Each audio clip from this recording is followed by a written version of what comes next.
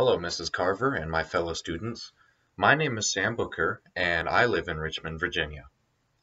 All my life, I have considered myself an artist.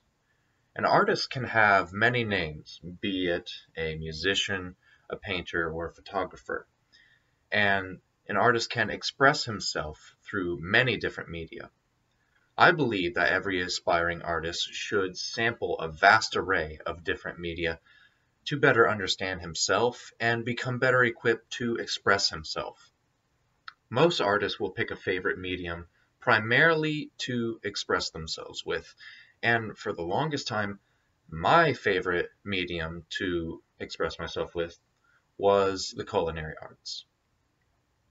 I've always enjoyed experimenting with different cuisines, and to this day, I still push myself to think outside of convention whenever I create a dish.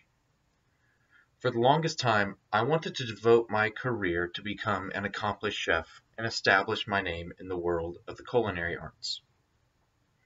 However, recently, my goal has changed from becoming a chef to becoming a welder. The moment I decided to change my career happened while I was watching a race on TV.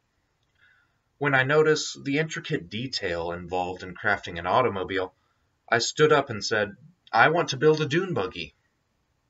In that moment, I had finally cleared my mind of any anxiety about what life I would lead in the future.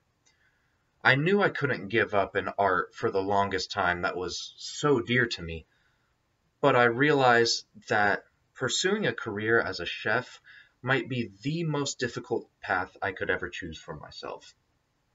I decided to make cooking a hobby that I could expand upon in my own time rather than letting it become my work.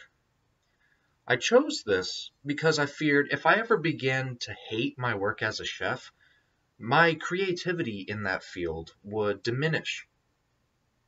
I think an artist's worst fear is to come to hate what he creates. And if I know anything about work, it's that I hate working. I decided that if I ever came to hate my job, I would rather it not be the thing I love most, cooking. Now, I am not looking into a career in welding with the expectation that I will undoubtedly hate it, but rather I feel I am preserving my hobby of cooking as something I will never have to worry about becoming a burden hanging over me. I am still an artist, and I can express my artistic vision through the craft of welding, cooking, carpentry, or whatever else I choose to pursue. To sum it up, I simply want to keep my work and my greatest passion as two separate facets of my life, for the sake of variety, and so I will have something to look forward to if ever my mood sours.